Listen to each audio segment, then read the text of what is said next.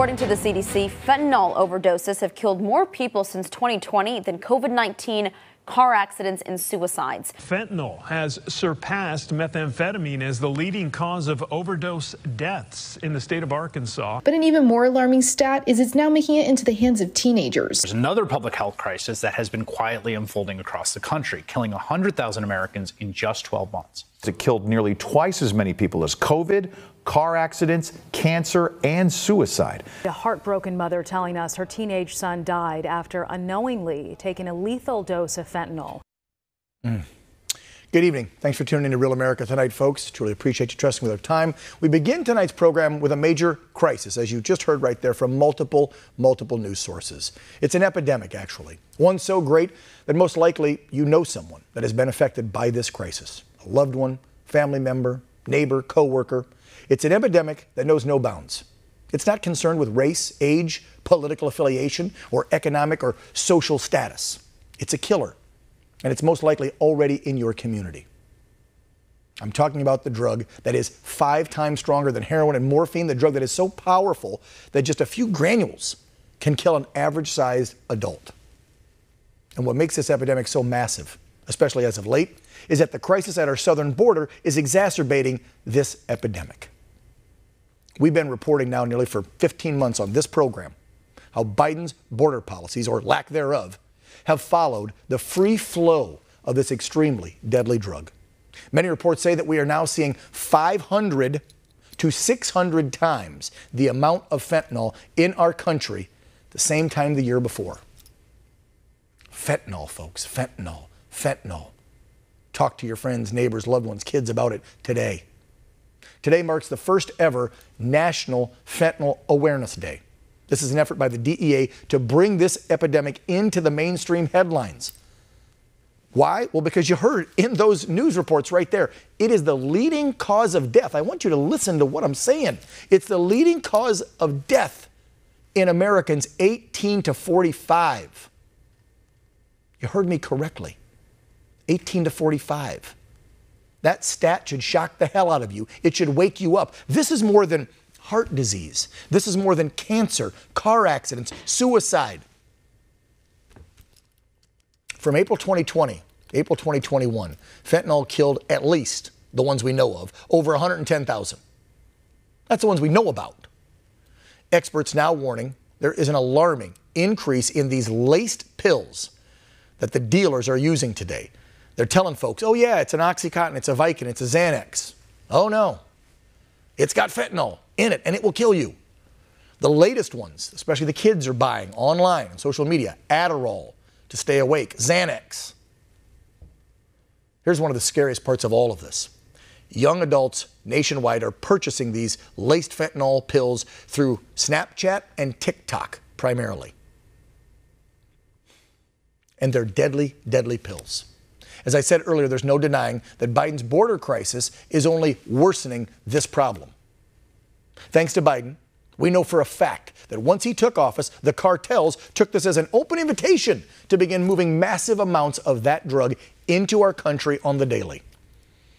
According to Texas Governor Abbott, Texas Department of Public Safety, since Operation Lone Star began, more than 300 million lethal doses of fentanyl have been seized in Texas and at the border. That's just in Texas, and that's just the ones they caught. A man who's been raising the red flag about this epidemic for quite some time now, especially when it comes to the young people being affected. He's the former director of the DEA's Special Operations Division, and I would call him a friend. I'm so glad to have him back on the program to talk about this on this National Fentanyl Awareness Day. Derek Maltz. Derek, how you been, sir? Thank you, Dan. I appreciate you having me back. You're a good man. Well, we've got to talk about this. You know it's affected my family personally, and every day we keep seeing the headlines of more and more, and not just young people, okay? These are 40-year-old housewives, 35-year-old construction working guy, like anybody that thinks, oh, I'm just going to go grab a Xanax bar from my friend on IG so I can get some sleep, or I'm going to have an Adderall so I can stay awake taking that test I've got to take, or, oh, my back's aching, I couldn't get a new prescription of Vicodin, so I'll grab one from my buddy. It could be your death sentence. Right. I mean, Dan, just look what happened last week at Ohio State University. 2 students dead. Yeah. Adderall They thought they were taking Adderall, but they were taking poisonous fentanyl in the middle of finals week. I understand one of the students was pre-med. Now, just to put it in perspective, Dan, because I think visuals help a lot. Yeah. So this is 300 grams of salt. If this was fentanyl, 300 grams in this little bag, this could potentially kill 150,000 Americans. Okay? So I think the public has to realize how deadly this poisonous fentanyl is. And then you got to understand how the Mexican cartels working with the Chinese criminals are taking total advantage of the weak security at the border. It's killing more Americans than any terrorist organization has ever killed. And people in America are unaware. So I applaud the DEA.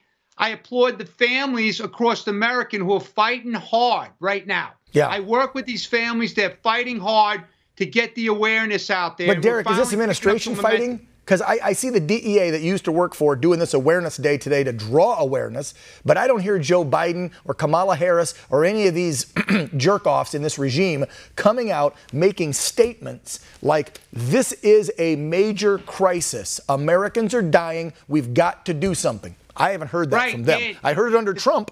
He was trying to get a handle on it. Right, Dan, you're right on point. So bottom line is, you know, President Biden said what an unusual and extraordinary threat the drug crisis is to the national security of America. No kidding. But then he doesn't talk about this crisis killing kids at record levels. The borders are, she's nowhere to be found. And we have this unprecedented historic level of deaths, and she's not talking about it. That's what the families are upset about. There's nobody other than the DEA and our state and local and some of our federal partner agencies, Homeland Security investigations, and some others. But the White House is silent, even though we've had mass casualty events in Washington, D.C., where in April, I think there were 10 that died around 1 or 2 days from the fentanyl. Then in January, there were 9 that died. But the DEA administrators out there saying and talking about it. We don't see public service announcements from the drug czar's office.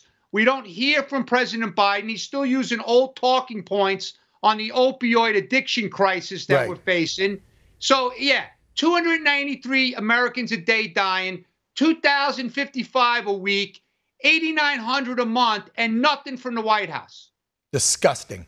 This is despicable. This man has allowed a crisis, which was already a big deal, to literally exacerbate and turn into a massive, massive epidemic where we're going to see, forget 100 and some thousand, okay? We're going to get to the point where it's going to be 500,000, million. I mean, it's everywhere. I've heard of this in, you know, it's in small town Northeast Indiana. It's in small little village or parish, Louisiana, where people think, oh, it's never going to happen here. Or no, I've been getting my buddy's Xanny bars for the last year from him. It's fine. I'm going to be. No, folks.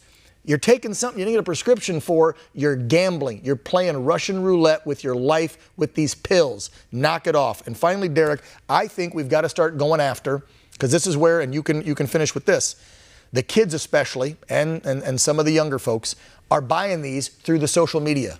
TikTok and Snapchat and Instagram are the main 3 I'm hearing, correct? Right. The social media companies are enhancing the youth of America's ability to buy this poison.